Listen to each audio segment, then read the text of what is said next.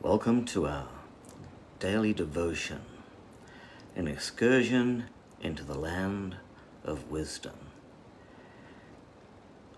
We were foolish, but we're becoming wise.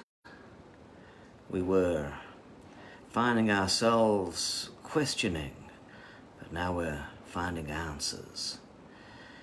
And Solomon is helping us in the book of Ecclesiastes to have strategies of thinking about life that cause us to live at a level wherein we have a God's eye view of the world. We're not holding on to the philosophical structures that have been handed down to us through the education system, or through the business world, or the government, or any of the other systems that people build their lives upon, thinking that they might provide us with the answers that we need. They don't have the answer. God's word has the answer. And so we're in Ecclesiastes chapter 4. Ecclesiastes chapter 4 begins a whole series of sayings, especially after we pass verse 4. We just get a series of sayings that's much like what we have presented to us in the Proverbs, except in Proverbs we have practical wisdom. In Ecclesiastes, the sayings are more philosophical in their perspective, and they all emerge out of the foundation that has been laid to us in the first 3 chapters of Ecclesiastes. Today, we're looking at how we can find meaning in oppression, wherever there's oppression or suffering. Again, verse 1, Ecclesiastes chapter 4, "Again I looked and saw all the oppression that was taking place under the sun. And I saw the tears of the oppressed, and they have no comforter. And power was on the side of the oppressors, and they have no comforter." And then verse 4, "And I saw that all the labor and all achievement spring from man's envy of his neighbor, and this too is meaningless, a chasing after the wind." When people arrived in Auschwitz, they were already in a pretty bad shape. Having been taken from their families, they were transported long distances over a long period of time, and those on the outside of the carriages they'd froze to death, and the trains were so crowded that children suffocated on the way. The Nazis got rid of 20% of the people before they were even unloaded off the trains. They arrived in Auschwitz feeling they were starving and freezing and grieving and in shock, and there they read a sign. The sign said, "Work shall set you free," which would have given them some hope, except it was a cruel joke, and to prove its sarcasm, they were told to carry a 100-pound sack of wet salt from one end of the camp to the other, which was a huge distance because the camp was like a large city housing tens of thousands of people. And after taking it to the other side of the camp, they were made to carry it back again and put it back where they found it. It was poetic in its malevolence because they were harnessing the human compulsion to be engaged in useful activity and demonstrating how absolutely futile it is. It was a parody of meaninglessness, the meaninglessness of humanity, the meaninglessness of courage, the meaninglessness of hope, the meaninglessness of work, and the meaninglessness of life. And the whole aim of oppression is to break the spirit of a person, to get people to give up, to get them to say, "What does it matter? What does it matter if I work hard? What does it matter if I pay my taxes? What does it matter if I do good or do evil? Matter is an interesting word because there is matter that you can touch, as in space, time, and matter, and then there's matter as in what matters. And what matters is more real than matter. And when it seems like nothing matters, then the only thing you have to look forward to is death. And so the moment someone in Auschwitz was broken, they either died or they were killed. The necessary thing in such circumstances is to find meaning. This is what Ecclesiastes is actually telling us.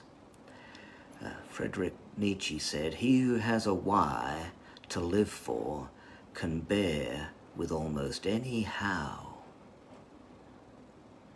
In other words, people need to have a meaning. This is where faith comes in. There's no doubt that those who held on to faith fared better in Auschwitz and in any oppressive circumstance than those who had not. After the death of his friend in Auschwitz, Viktor Frankl, who was in Auschwitz, in the camp there, recognized there is such a distinct correlation between the state of mind and the human body's immunity, our immune system, that the sudden loss of courage and hope is deadly. Faith withstands oppression. It sustains the spirit of a man with hope that originates beyond the evil of this world.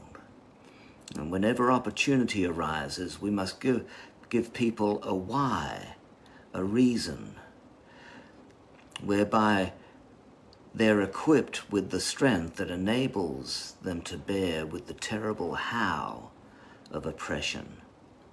So this is the ultimate end to which all of us should devote our lives. Whenever opportunity presents itself, we must give someone a why, a reason. In other words, we must give them hope. Opportunity may arise around the next corner of the road. Remember the story of the Good Samaritan.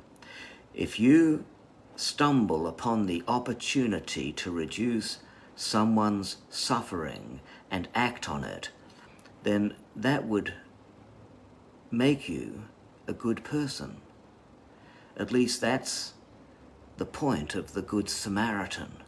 That story says that what made him good was that the person that had been bruised and broken upon the road that others walked past, the Good Samaritan looked after. And that's how he got the name of being the Good Samaritan, because he was the one who took notice and did something about it. Suffering makes people question life, so to reduce suffering in the world provides the answer. If suffering creates the question, then to reduce suffering provides the answer. In other words, it provides meaning. So there's many ways that we can reduce suffering in the world. You might choose to become a doctor or a teacher or a nurse or a pastor. Back in the early church, they would call pastors doctor because they were the physicians of the soul. Storytellers give meaning to life, and so you might choose to become an author, or you could become a good role model, or you could feed the hungry. There's many practical ways to diminish suffering in the world. Also, everybody can offer comfort. Comfort helps the oppressed to make sense of the world. It's no wonder that Jesus referred to the Holy Spirit as the Comforter, because the disciples were about to be faced with the loss of their master. And so Jesus said that there is the Comforter will be coming. Paul wrote, Blessed be the God of all comfort, who comforts us in all our affliction, so that we may be able to comfort those who are in any affliction with the comfort that we ourselves are comforted by God. Power is always on the side of the oppressor. So if you choose to offer comfort, then you'll appear weak, like Jesus, who through suffering gave us hope. So this gives a true understanding to the phrase, let the weak say, I am strong. Think about it. Every day brings opportunity to exercise the power of our existence for good or for evil, to comfort or to oppress, to give hope or shut people down, to bless or to curse. And I pray that you'll, in your opportunities today to provide blessing and comfort and goodness, that you will take that opportunity and not walk past it, but fulfill the call of your life in the earth and provide meaning to people in this world. Look forward to seeing you tomorrow.